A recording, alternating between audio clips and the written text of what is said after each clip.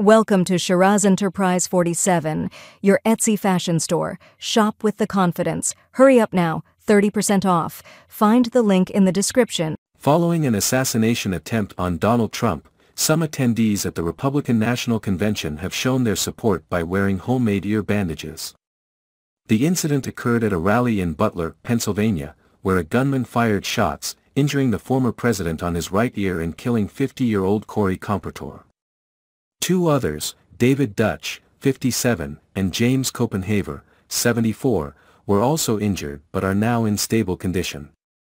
Investigators are still working to determine the motive behind the shooting. Trump's former doctor, Representative Ronnie Jackson of Texas, examined Trump's injury and told the New York Times, "The bullet took a little bit off the top of his ear in an area that, just by nature, bleeds like crazy."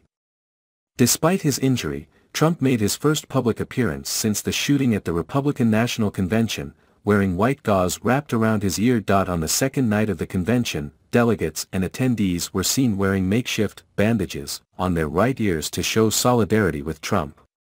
These bandages ranged from folded-up slips of paper to pieces of tape. Arizona delegate Joe Neglia was one of the first photographed wearing an ear bandage, telling CBS News that he made it from an envelope on the bus on the way here. Neglia humorously added, "This is the newest fashion trend. I'm getting this going. Everybody in the world is going to be wearing these pretty soon."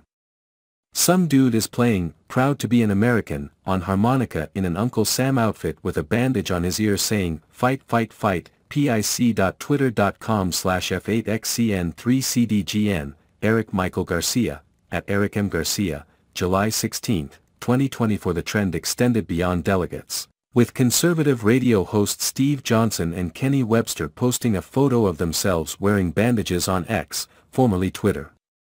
They also advertised official MAGA ear patch merchandise, although their website did not list any ear patches for sale. Additionally, Dwayne Schwingle, known for his Uncle Sam impersonations and street performances outside of Trump rallies, joined in on what he called the newest fashion.